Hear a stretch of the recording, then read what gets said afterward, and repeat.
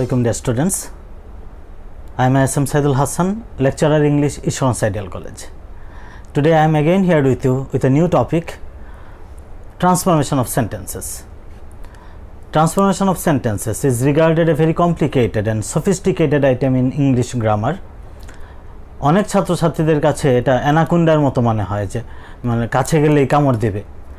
Most of the students want to avoid it. তারা সেটি আনসারও করতে চায় না অনেকে, যে পারবে না এই ভেবে আগে থেকে বাদ দিয়ে দেয় অনেকে. আবার কিছু ছাত্রছাত্রী আছো তোমরা যারা অল্প কয়েকটি নিয়মের মধ্য দিয়ে চেষ্টা করো ট্রান্সফরমেশন অফ সেন্টেন্সেস আয়ত্ত করতে. 4-5টি নিয়ম শিখো এবং তার মধ্য দিয়ে চেষ্টা করো সেগুলো অ্যান্সার করতে. এবং উভয়ের ক্ষেত্রে দেখা যায় যদি একটু ভিন্নধর্মী বাক্য পরীক্ষায় আসে তাহলে আর সেটি তোমরা করতে পারো না. কিন্তু আমি মনে করি যদি খুব প্রপার ওয়েতে তোমরা একটু চেষ্টা করো, খুব কঠিন কিছু না, আমি চেষ্টা করব খুব সহজে সেটি তোমাদের সামনে বিশ্লেষণ করতে. এবং একেবারে নিয়মে যাওয়ার আগে আমি 3-4টি বিষয় তোমাদের সামনে খুব সহজভাবে উপস্থাপন করব. যে বিষয়গুলোতে তোমার যদি ভালো ধারণা থাকে, তুমি নিয়মের বাইরে গিয়েও যদি কোনো বাক্য আসে সেগুলো তুমি নিজে নিজে সমাধান করতে পারবে, আমি বিশ্বাস করি. তো যাই হোক, আজকে আমরা আলোচনা করব ট্রান্সফরমেশন অফ সেন্টেন্সেসের একটি মোটামুটি একটু কঠিন যে পর্যায়টি আমরা ধরে থাকি, যে according to the structure of sentences can be divided into 3, and these 3 types are simple sentence, complex sentence and compound sentence. তো এই 3টি সেন্টেন্স কিভাবে একটি থেকে অন্যটিতে রূপান্তর করা যায় অর্থের কোনো পরিবর্তন ছাড়াই, সেই বিষয়টি আজকে আলোচনা করব. কিন্তু সেই বিষয়ে বিস্তৃতভাবে যাওয়ার পূর্বে আমি যেই কথাটি প্রথমে বলছিলাম যে 4টি বিষয় সম্বন্ধে আমি আজকে কথা বলবো. একটি হচ্ছে ফ্রেজ, একটি হচ্ছে ক্লজ, একটা হচ্ছে ফাইনিট ভার্ব, আর একটা হচ্ছে নন ফাইনিট ভার্ব. এই 4টি বিষয় সম্পর্কে আজকে আলোচনা করব. এবং এই 4টি বিষয় সম্বন্ধে যদি তোমার পুরোপুরি ধারণা থাকে তাহলেই তুমি আমার মতে তাহলেই তুমি ট্রান্সফরমেশন অফ সেন্টেন্স খুব ভালোভাবে অ্যান্সার করতে পারবে, বুঝে শুনে অ্যান্সার করতে পারবে. শুধুমাত্র অন্ধের মতো কয়েকটি নিয়ম মুখস্থ করে তোমাকে অ্যান্সার করতে হবে না. তো যাই হোক, লেটস গেট ইট স্টার্টেড. প্রথমেই বলছিলাম যে আমরা ফ্রেজ, ক্লজ, ফাইনিট এবং নন ফাইনিট ভার্ব সম্পর্কে আজকে আলোচনা করব. কেন আমি এই বিষয়গুলো বেছে নিয়েছি আলোচনার জন্যে, প্রথমে আমি একটু সেন্টেন্সগুলোর কথা আবার স্মরণ করিয়ে দিতে চাই তোমাদেরকে, যে according to the structure sentence can be divided into 3: simple sentence, complex sentence and compound sentence. Simple sentence হচ্ছে সরল বাক্য. এই বাক্যটিতে একটি মাত্র ক্লজ থাকে, অর্থাৎ একটি ফাইনিট ভার্ব থাকবে এবং একটি সাবজেক্ট থাকবে, একটি সাবজেক্ট থাকবে এবং একটি ফাইনিট ভার্ব থাকবে. এটি হচ্ছে সিম্পল বাক্য. অপরপক্ষে কমপ্লেক্স বাক্যে কী থাকবে? একাধিক ক্লজ থাকবে এবং তার মধ্যে একটি থাকবে মেইন ক্লজ আর অন্যটি থাকবে সাবঅর্ডিনেট ক্লজ. এবং সাবঅর্ডিনেট ক্লজটি কিছু সাবঅর্ডিনেট কনজাংশন অথবা রিলেটিভ প্রনাউন দ্বারা যুক্ত থাকবে. আচ্ছা, আমি চলে যাচ্ছি তৃতীয়টিতে. তৃতীয়টি হচ্ছে আমাদের কম্পাউন্ড সেন্টেন্স, বাংলায় আমরা যাকে বলি যৌগিক বাক্য. এই কম্পাউন্ড সেন্টেন্সটিতেও একাধিক ক্লজ থাকবে এবং এইখানে প্রত্যেকটি ক্লজই ইন্ডিপেন্ডেন্ট থাকবে, অর্থাৎ প্রত্যেকটি ক্লজই স্বাধীনভাবে তার অর্থ প্রকাশ করতে সক্ষম হবে. এবং এই সেন্টেন্সে অর্থাৎ কম্পাউন্ড সেন্টেন্সে ক্লজগুলো কিছু কোঅর্ডিনেটিং কনজাংশন যেমন অ্যান্ড, বাট, অর ইত্যাদি দ্বারা যুক্ত থাকবে. তো যাই হোক, এই হচ্ছে সেন্টেন্সের যেই সংজ্ঞাগুলো, সেন্টেন্সের যেই বৈশিষ্ট্যগুলো সেগুলো. এবং এই বৈশিষ্ট্যগুলোর মধ্যে কিন্তু আমি আলোচনা করেছি যে ক্লজের বিষয়টি, এবং এই ক্লজগুলো সেন্টেন্সের বোঝার ক্ষেত্রে একটি গুরুত্বপূর্ণ বৈশিষ্ট্য বহন করে, গুরুত্বপূর্ণ ধারণা বহন করে. এটি আমরা দেখছি যে সিম্পল সেন্টেন্সে ক্লজ থাকে কয়টি? একটি. অপরপক্ষে কমপ্লেক্স এবং কম্পাউন্ডে ক্লজ থাকে একাধিক. তাহলে আমাকে যদি ট্রান্সফর্ম করতে হয়, অর্থাৎ কমপ্লেক্স কিংবা কম্পাউন্ড থেকে যদি সিম্পলে আনতে হয়, তাহলে একটি ক্লজ অক্ষত রেখে অন্য ক্লজগুলোকে আমাকে ফ্রেজে রূপান্তর করতে হবে. আবার যদি আমি সিম্পল থেকে কমপ্লেক্স কিংবা কম্পাউন্ডে রূপান্তর করতে চাই, তাহলে আমি সিম্পল সেন্টেন্সে হয়তো দেখতে পাবো একটি ফ্রেজ রয়েছে, সেই ফ্রেজটিকে আমি একটি ক্লজে রূপান্তর আমাকে করতে হবে. তার মানে transformation of sentences is actually transforming phrases into clause and clause into phrase. আসলে ট্রান্সফরমেশন অফ সেন্টেন্সকে যদি এইভাবেও বলি যে ফ্রেজকে ক্লজ করা এবং ক্লজকে ফ্রেজ করা, এইভাবেও আমি বলতে পারি. তো এই কারণেই মূলত ফ্রেজ এবং ক্লজের প্রতি আমি গুরুত্ব দিতে চাচ্ছি। তাহলে আমি জেনে নেই ফ্রেজ কি। ফ্রেজ হচ্ছে একটি শব্দগুচ্ছ, অর্থাৎ এ গ্রুপ অফ ওয়ার্ডস, এবং ফ্রেজের মধ্যে কখনো কোনো সাবজেক্ট থাকবে না, এবং there will be no finite verb, কোনো ফাইনিট ভার্ব বা সমাপিকা ক্রিয়াও ফ্রেজে থাকবে না। অপরপক্ষে ক্লজ, ক্লজ হচ্ছে বাংলায় আমরা বলি বাক্যাংশ। ক্লজে কি হবে? ইট হ্যাজ এ সাবজেক্ট, অর্থাৎ ক্লজে একটি সাবজেক্ট থাকবে। At the same time it has a finite verb, এবং একটি ক্লজের মধ্যে একটি ফাইনিট ভার্ব বা একটি সমাপিকা ক্রিয়া থাকবে। তার মানে টোটালি বিপরীত ধর্মী। ফ্রেজে কোনো সাবজেক্ট এবং ফাইনিট ভার্ব থাকছে না, কিন্তু ক্লজে সাবজেক্টও থাকবে এবং ফাইনিট ভার্ব বা সমাপিকা ক্রিয়াও থাকবে। এ হচ্ছে ফ্রেজ এবং ক্লজ। পরবর্তীতে আমরা উদাহরণের সাহায্যে বিষয়গুলো স্পষ্ট করব, কিন্তু আপাতত তোমরা এই বিষয়টি জেনে নাও যে ফ্রেজে সাবজেক্ট এবং ফাইনিট ভার্ব থাকবে না, কিন্তু নন ফাইনিট ভার্ব থাকতে পারে। আবার ক্লজে সাবজেক্টও থাকবে, ফাইনিট ভার্বও থাকবে। এইবার আমাদের জানা উচিত, এই যে এতক্ষণ বললাম যে ফাইনিট ভার্ব, তাহলে ফাইনিট ভার্বটা কি এবং নন ফাইনিট ভার্ব কি, সমাপিকা ক্রিয়া কি এবং অসমাপিকা ক্রিয়া কি। এই সমাপিকা এবং অসমাপিকা ক্রিয়া যদি আমি বুঝতে পারি, তাহলে আমি বুঝতে পারবো ফ্রেজ এবং ক্লজ, এবং ফ্রেজ এবং ক্লজ যদি বুঝতে পারি, তাহলে আমি বুঝতে পারবো ট্রান্সফরমেশন অফ সেন্টেন্সেস।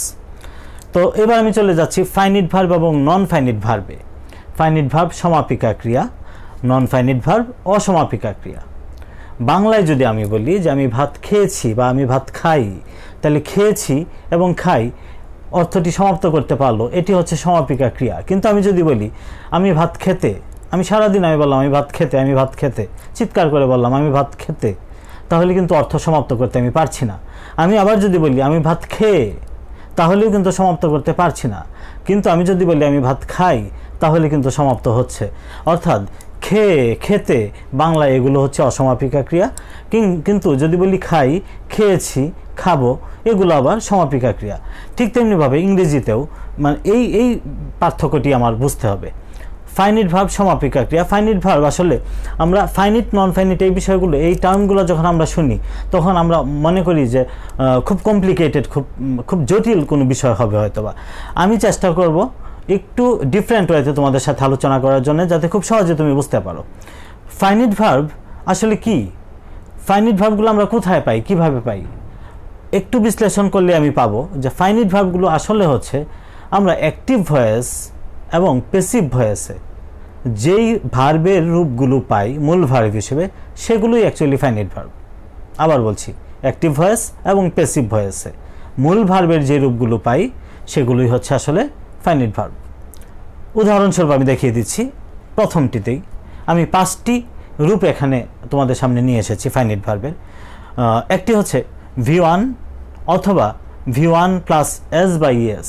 আমরা জানি প্রেজেন্ট ইনডিফিনিট টেন্সে V1 থাকে, ভার্বের প্রেজেন্ট ফর্ম থাকে, এবং যদি subject third person singular number হয়, তাহলে ভার্বের সাথে এস বাই এস যোগ হয়। যেমন হি গোজ টু স্কুল, এখানে গোজ হচ্ছে finite verb. I go to school, এখানে গো হচ্ছে ফাইনিট ভার্ব। তাহলে আমরা কি দেখলাম, V1 এবং V1 এর সাথে এস বাই এস যুক্ত হলে সেটি সমাপিকা ক্রিয়া বা ফাইনিট ভার্ব। 2 নম্বরে রয়েছে V2, ভার্বের past form. I went to school, আমি স্কুলে গিয়েছিলাম, অর্থ কি সমাপ্ত হয়েছে কি হয়নি? হয়েছে। তাহলে V2টাও finite verb. I went to school, went হচ্ছে এখানে ফাইনিট ভার্ব। তারপরে রয়েছে 3 নম্বরে auxiliary verb plus V1 plus ING, সাহায্যকারী ভার্ব সাথে ভার্বের সাথে আইএনজি, ভার্বের প্রেজেন্ট ফর্মের সাথে আইএনজি।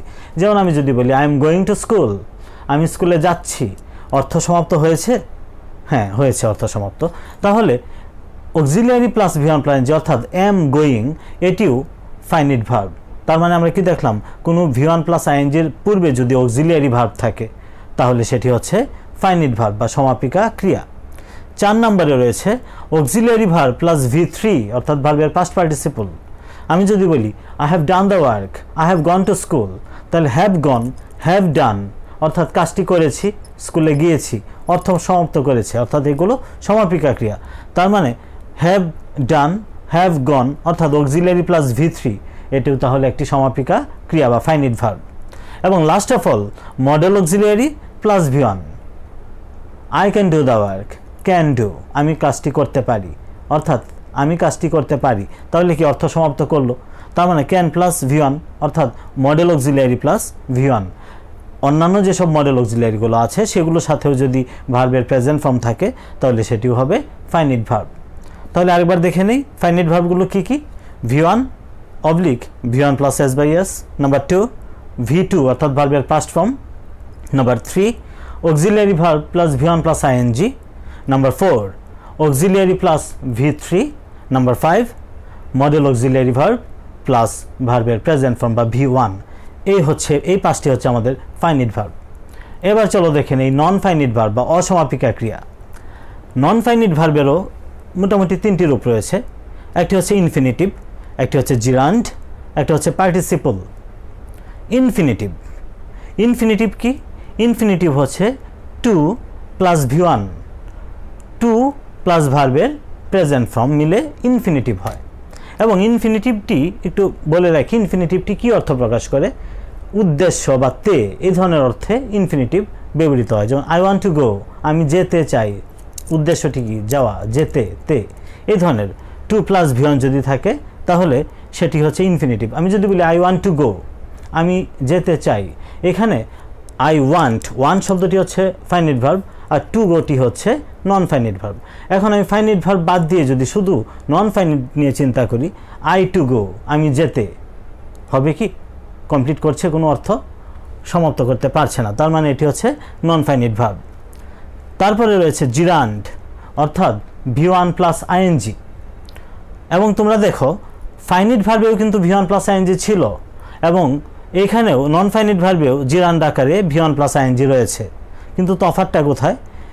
ফাইনাইট ভার্বে অক্সিলিয়ারি ভার্ব ছিল, ভার্বের সাথে INGর পূর্বে অক্সিলিয়ারি ভার্ব ছিল, কিন্তু নন ফাইনাইট আকারে যখন V1 প্লাস ING থাকবে তার পূর্বে কোনো অক্সিলিয়ারি ভার্ব থাকবে না।